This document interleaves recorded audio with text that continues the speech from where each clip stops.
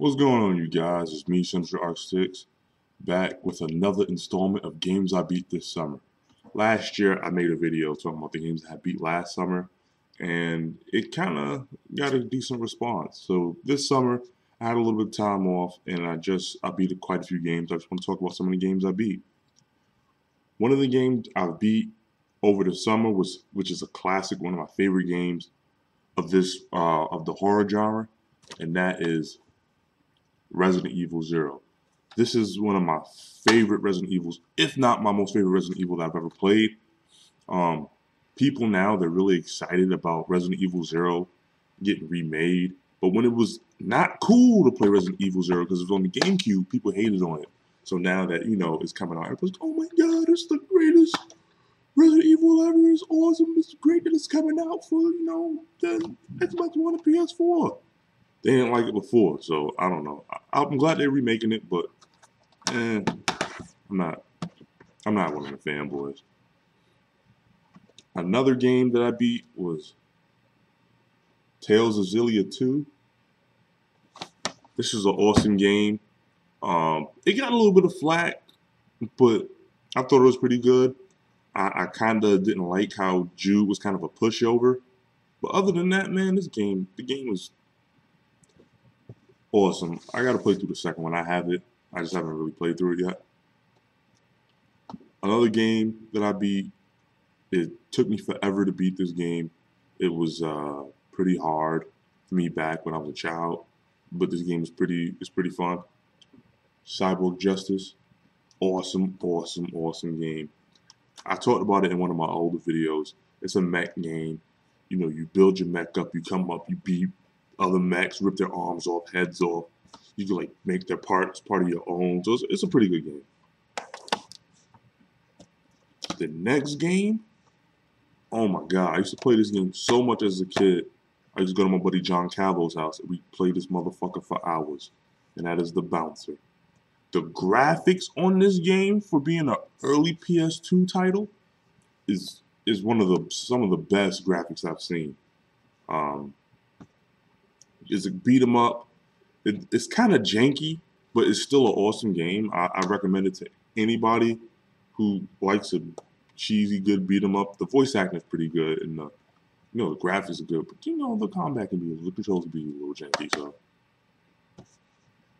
this game here, I'm not a big sports guy, but this game here, boy, Tony Hawk's Pro Skater Underground. I had beat it once when I was younger, like 16, 17, and I came back to this game, and I understood why I enjoyed it so much as a kid. This game is just, the story is good, the music's awesome, like the tricks, everything. It's such a good game, and I think it's kind of underrated. The next game that I beat, it's actually an import, and this game is Front Mission. Awesome RPG. I wish they all came out in America, but they didn't. This game, you're a commander, you watch your girlfriend, your fiance get killed, and it's a lot to get into, but it's a really good game. If you like Gundam, or like mobile suits, this is awesome. And if you think you can't play this game because it's in Japanese, don't worry about it. The menus are in English, so you can navigate through the menus. Some of the cutscenes have English dialogue as well, so it's a good game. I'd really recommend it. The next game I beat was One Piece Unlimited World. It's a great game. My buddy R2, my D2, we actually kind of had a race of who would beat the game first, and I ran through it. He was kind of pissed. He's like, "Oh, I'm doing all the extra shit." No, man. He was just mad he couldn't beat it as soon as I could. The next game I beat, it kind of sucked, in my opinion. I wasn't a big fan of it. It was okay, but I still wanted to, get through the game.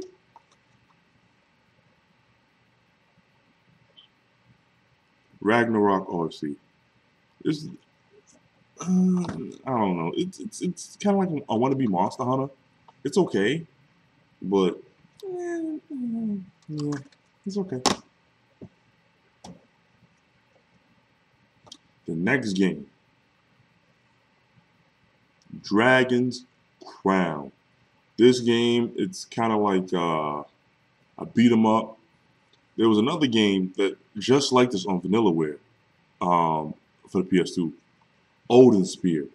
Just like this, fucking awesome. Oh, this game too, and it's such a fun game. Next game, Yeez, Memories of Celceta. This is also a good game. I really enjoyed this game. I actually beat it twice. I beat it on a normal difficulty, and then I beat it the second time. I dropped this shit on the hard difficulty, and that was pretty good. The next game, my boy Sprites and Bites recommended this to me. Don Gone Ropa. This game is fucking awesome. It's a visual novel, and it's a great game. The mystery in it, you got to figure out who killed who, and do all of the little activities and cutscenes and stuff to try to prove who murdered who. So it's it's a really good game, and I definitely recommend it if you like visual novels. This one and the second one, which I'm also going to talk about, these motherfuckers were hard to find. These were hard as games to find. I drive like super far to get them. But as I'm talking about this one was good too. It wasn't as good as the first one, but it's really a good game. I'll get this too. Next game, Pride of Justice. It's part of like the Super Robot Tyson series. This game, the graphics, the animation, the shit is awesome. But when it comes to story, I can't tell you. There's a lot of like mech animation that's all combined into one game. Like characters from like not in this one, but like in different it's different because like 50 of these games have like Big O, Gundam, Neon Genesis Evangelion, just different can't even think of the other ones. But it's such a great game. If you want to get this, it's really cheap, like 20 bucks. I imported it. I would definitely recommend it. The next game is another import, and is FIDA, the Emblem of Justice remake. This game is super awesome. Okay, you're part of this army, and the guys that you are, they're corrupt. In the beginning, you saw this guy named Brian, and you go into this town, and you're like, hey man, like they're killing women and children. It's like, hey man, these guys, they're neutral. They're not even against the guys that we're fighting against. What are you doing? And the general's like, oh, bloodthirsty general or whatever. And the guy got mad. He defected, and two other characters. I think Ayn is other one. Charles is one, and a couple other people. They join your team. It's kind of like a Shining Force. They actually make reference to Shining Force in this game, like a good 3-4 times. They make references to Shining Force, like, oh, we're not the Shining Force, or oh, you think we're some kind of Shining Force, and different shit like that. And then one part they're complaining how one of your people that's traveling with you is complaining how you're killing a bunch of people, and oh, your prize Shining Force crew killed a whole lot of people than we do. So I thought that was funny. They made quite a few references to Shining Force in this game. The next game I beat and ran through, Dragon Ball Z Xenoverse. This is a fucking sick game. This game is fucking sick. You create your own character and you run through different parts of the DBZ storyline, and just play through it and try to make everything correct because someone's trying to mess up time and what things happened. And you create your own character, and it goes all the way up till the new Dragon Ball Z movie actually. When Frieza comes back, the Golden Frieza comes in it with all the DLC, the stuff that comes. which I bought the season pass, so I lucked out. Mortal Kombat X. This game, it's a good game. I like it. The ending in this bitch pissed me off. If you play this, you'll understand. The ending in the story mode, fucking ridiculous, man. It kind of pissed me off. Alright, the next game, which is an awesome game. Dragon Age Inquisition. Really good game. The story, awesome. The battle, awesome. Everything about this game was like to the T. People that are playing it, you're gonna know you have to do these fades. Like these fades you gotta close. Close the fades. Please close the fades. Because later on in the game, you need enough battle points to unlock certain points in the story, to progress in the story. And if you don't have enough power, which is like you rank up and you close the fades, do other side missions, you cannot progress. I found out the hard way. I was at the end of the game, and I was like, yeah, I'm about to whoop the boss's ass. And I didn't have enough power. So I go back and close a bunch of the fades and level up, and I knocked this game out. It's fucking great. Another game, there's another Xbox One game I thought caught a lot of flack, but I really thought it was an awesome game as well. Final Fantasy Type 0. This game is fucking awesome. It's great. The story's great. The battle's great. Everything about it. You play as Class 0, which is like prospects everybody hates. They try to set up all the time and everything.